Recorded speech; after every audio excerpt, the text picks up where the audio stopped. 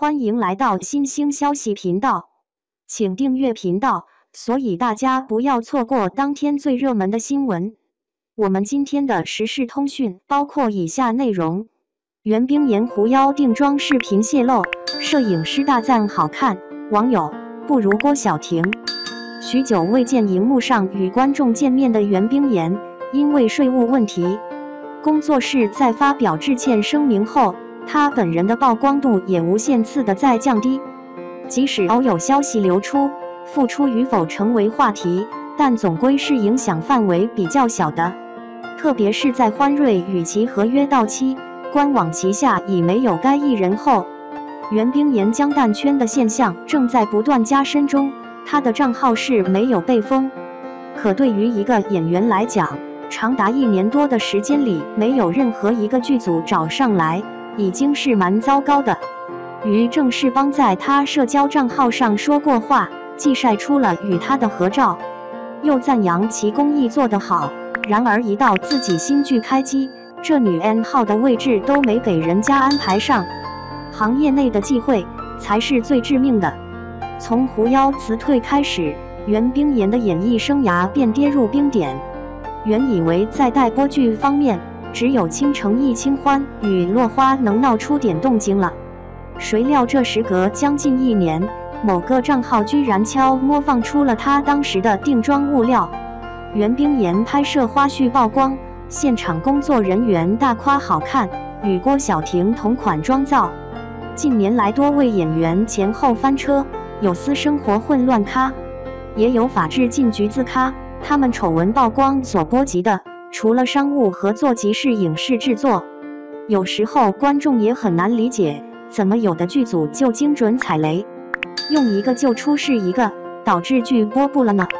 其实这还真不能全怪剧组，虽然剧方是要做考核背调的，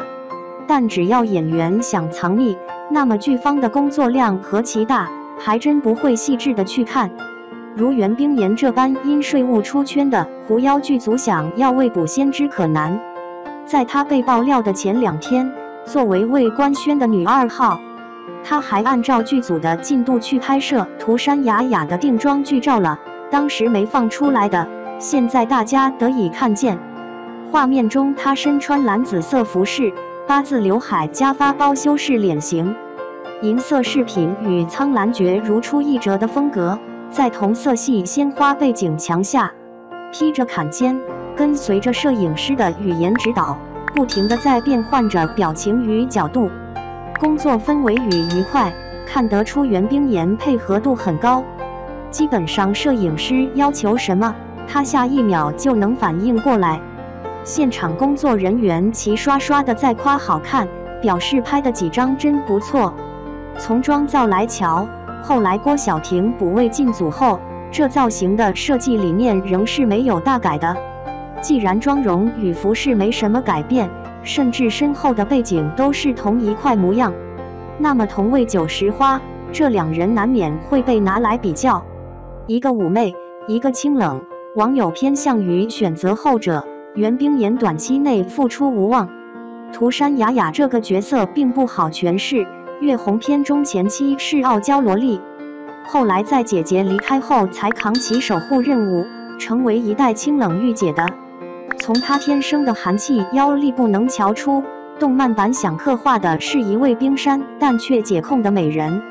复杂人设之下，袁冰妍演出了设定中的妩媚，双眼微微低下，勾人十足。而具备更清晰物料的郭晓婷，她则演绎出雅雅该有的高冷劲，提着紫色葫芦，上挑的眼线，虽是侧面坐着的，但这眼睛却直勾勾地盯着摄影机看，撑着脑袋，眼珠子一转往旁边瞧去，一股子很随性。